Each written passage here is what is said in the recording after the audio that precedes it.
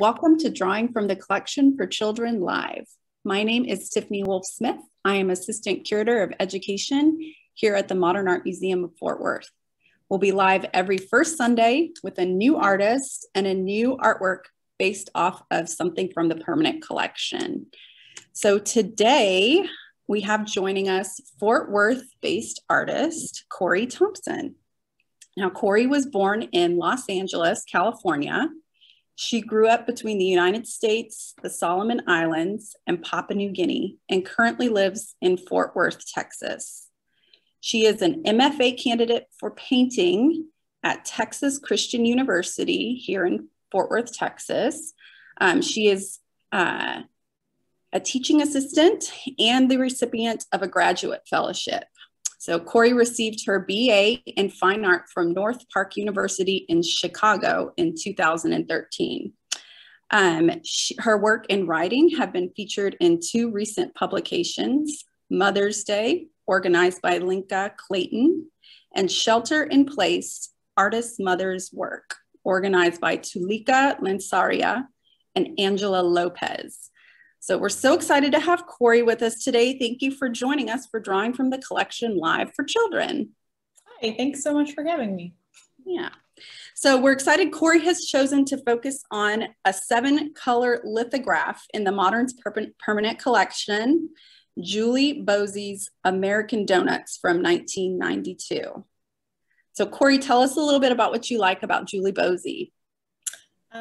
I really love how she uses her practice to collect and document things in the world around her. It's really apparent in this food piece, but she also does it in her landscape paintings of these really kind of everyday scenes of America.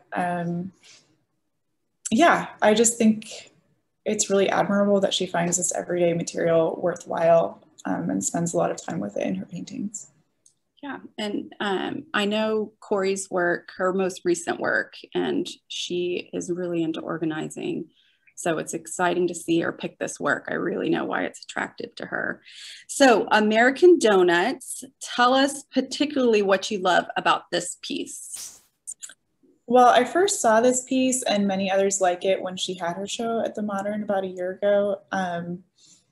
And just really loved like the presentation of the work and little drawers. She had like reproductions of American fast food. And I just love collections and laying things out in grids. That's what I'm doing right now. So yeah, it just checks a lot of boxes for me. I think it's really satisfying to see all of these things like laid out and accounted for. It kind of says that every single piece matters. Yes, and everybody loves food. It's a universal love, right? Yeah. So all right, we're so excited to see what project you have for us today based off of American Donuts by Julie Bozzi. What materials do we need to get together? You're going to need a few pieces of paper to draw on, some pencils, eraser, ruler, and then your snacks. I'm choosing snacks because I'm excited to eat them when I'm done, but you could really use any category of things that you have, like your favorite things that you've made out of Legos or everything in your kitchen junk drawer. It really doesn't matter. I think the great thing about this project is that when you look in close detail at the things in your life, they all become interesting. So any category will do, but I'm doing food. Okay, awesome. Well, while everybody goes and gets their snacks, we're going to switch our spotlight over to Corrie so we can work together and watch her hands. Okay, so first you're going to get your food out. I have popcorn, goldfish, cashews, chocolate covered almonds, all kinds of things. And then you're going to want to use one of your pieces of paper to arrange them all. I'm going to kind of go for a grid shape. So I'm going to start with the bigger pieces just to make sure that there's room for them. Sorry, this is so crackly.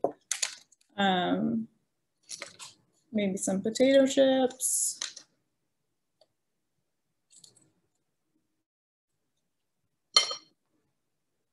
When I'm doing something like this, I'm trying to make sure that I come up with a balanced composition. So I'm putting like one dark thing over here, a couple dark things over here, And then I'm also thinking about texture. Like these are really wrinkly. You can't see it on the camera, but they are. These are really shiny, these chocolate covered almonds. So we'll practice drawing shiny things.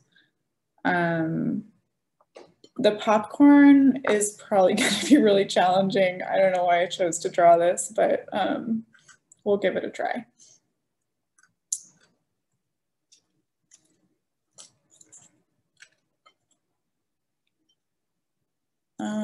I think I'll put a cracker in this empty spot. So it's not like an exact grid, but you can see that everything is kind of lining up in one way or another. And then I think I'll do some goldfish up here.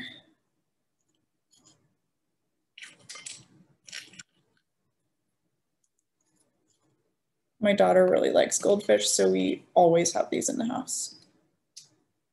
And these ones are flavor blasted, so they have like extra cheese powder, which is getting all over me. It's kind of gross, but we'll work with it.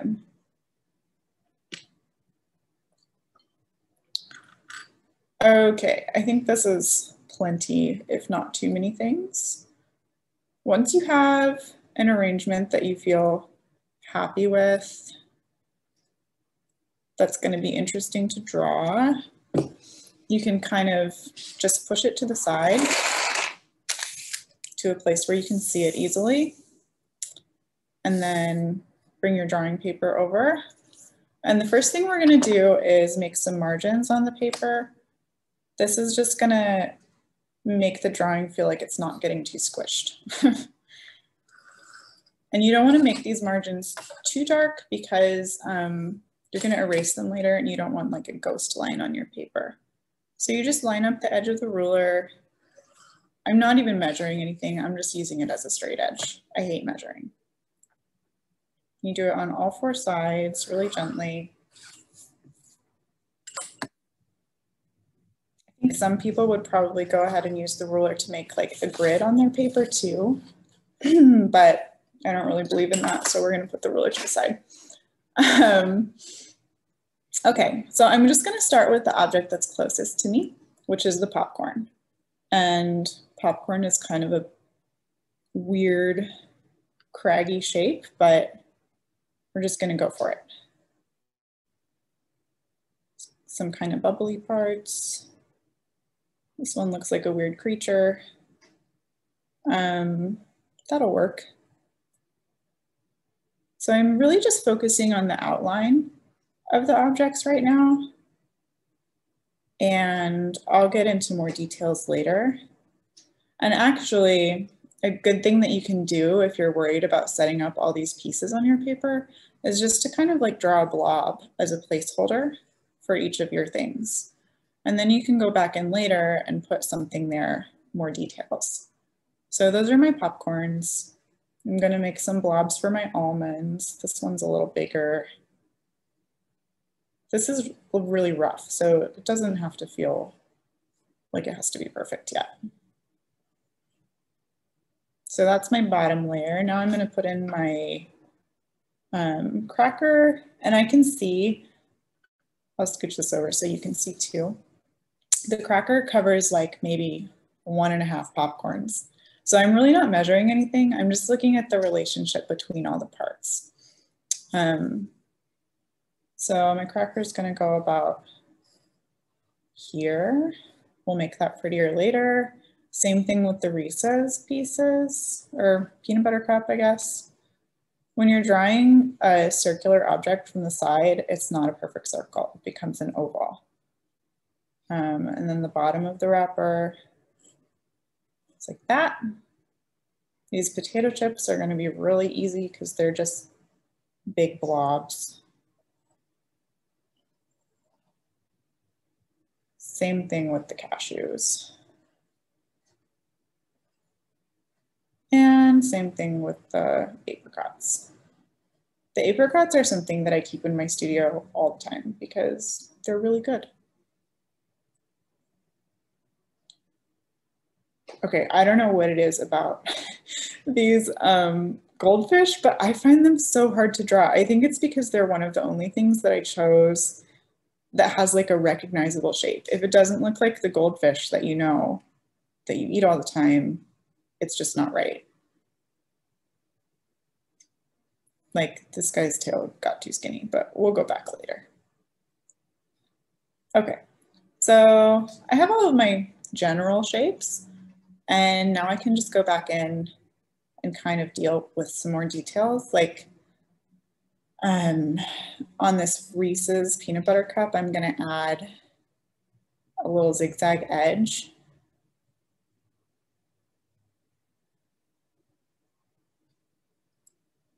And draw some diagonal lines coming down from it.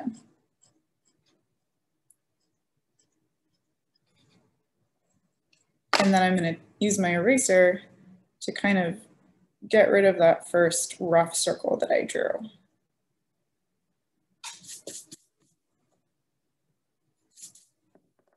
The eraser is really essential to this project.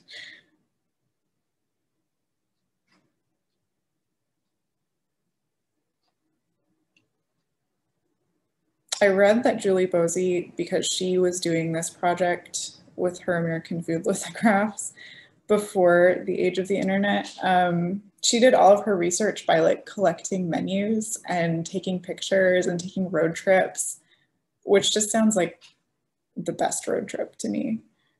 I would love to take like an American tour of donuts. So I'm noticing on my Reese's that the wrapper has come away a little bit and it's making kind of a dark spot. So I'm just going to go ahead and fill that in.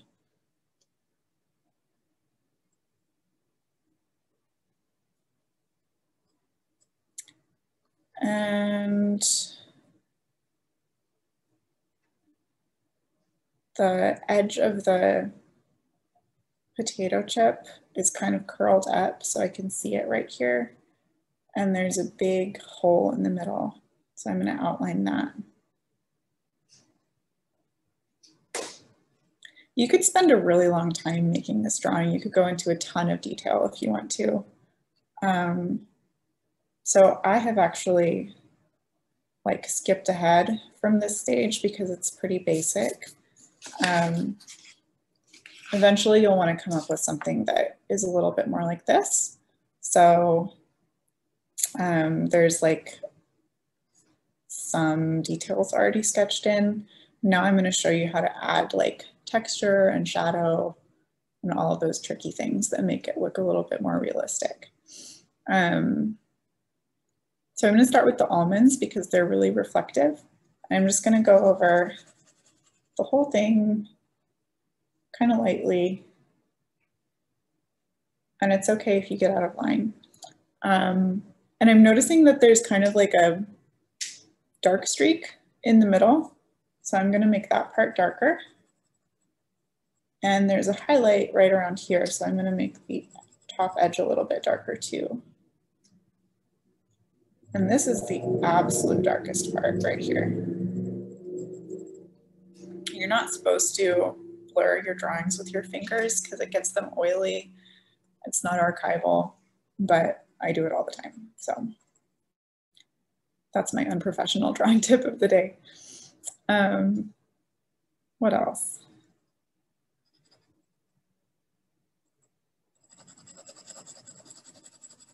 I find drawing from life really soothing because it's kind of like, I think it's like a paint by number. Like the things that you're looking at tell you what to do.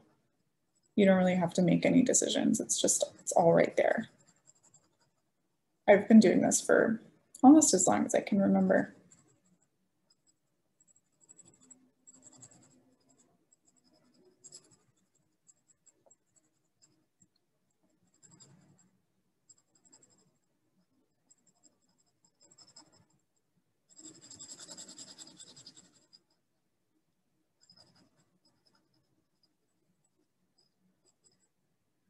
For the apricots, they're also dark, but they're not quite as dark.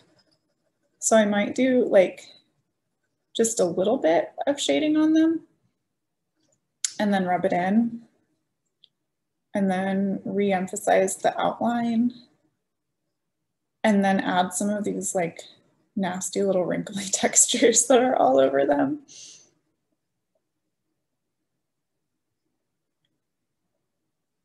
They look weird, but they taste great. They're like so sweet. For the goldfish, because they're covered in this cheesy powder, I'm just adding some dots. Sometimes with drawing, it's better just to take a shortcut and add all of the same kind of mark to something so that it looks consistent. I don't know if you can even really see that from up there. And you can add more of your texture marks where you are seeing shadow, and that will make the object look a little rounder, like that. Okay, popcorn. This is a real challenge. I think if you want to get better at drawing, you could probably just draw popcorn every day and you would get there.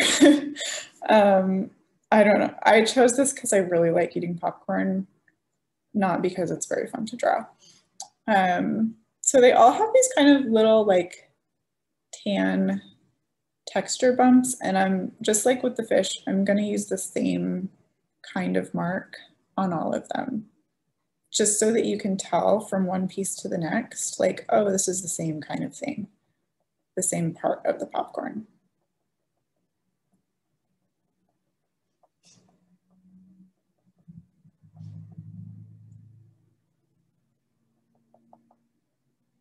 This one has a little piece of something right there and right there.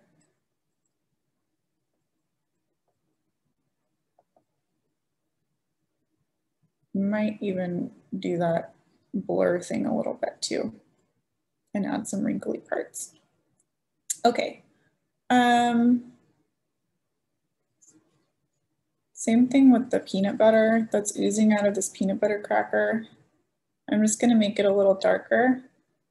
The edge of this cracker is kind of perforated like a stamp. So you can just make little jagged lines. I don't know what snacks you're drawing, but I eat a lot of peanut butter crackers, especially when I'm in the studio.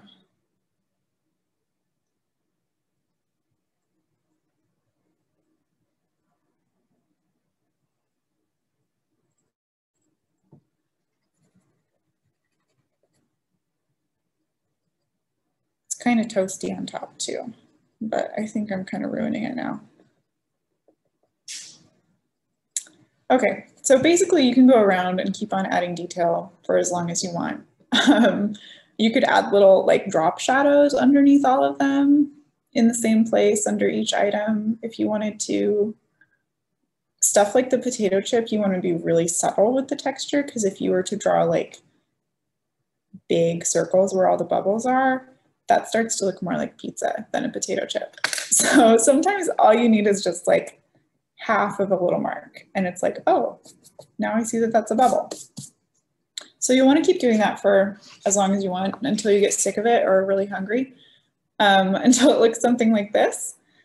So I've added all of my little shadowy bits, all of my textures. I might just want to like clean up around the edges where things got too blurry. You can see with the peanut butter cup that the edge closest to me is brighter. That's true of most three-dimensional things, depending on the lighting. In here, it's kind of ambient lighting, but just like how there's a highlight on the curved part of the almonds, there's also a highlight on the curved part of the Reese's. So your very last step is just going to be to erase these margins. I have honestly ruined so many drawings at this stage because I'm too rough when I go in with the eraser and the paper will like wrinkle. It's a terrible feeling, so be gentle at this part. In the lithographs that we're looking at, she does these really bright backgrounds with kind of wavy edges like a doily that you would see in a diner or in like a pastry case. I think that might be a really good use of color for this. It's kind of taking it straight out of her book, but I think she made the right move by doing that. Okay, I think this is basically done. And again, you could do this with any of your favorite things. What I love about drawing is that it just helps you to see the world around you in more detail. It helps me to appreciate all of the things that make my favorite snacks so unique and tasty, all the things that I like about them. Yeah, so I hope you've enjoyed making this drawing. Later this summer, you can see some of my work. I'll be curating a show at the Moncrief Cancer Institute with another artist friend of mine, Adriana Touch. And I'll also be curating a show at Browder Street, which is an artist-run space in Dallas. So I hope I'll see you there. And thank you for looking at Julie Bozzi's American Donuts with me today. Thank you, Corrie, so much. That is a fun drawing. We'll be back with a new project and a new artist at 2 p.m. the next first Sunday of the month.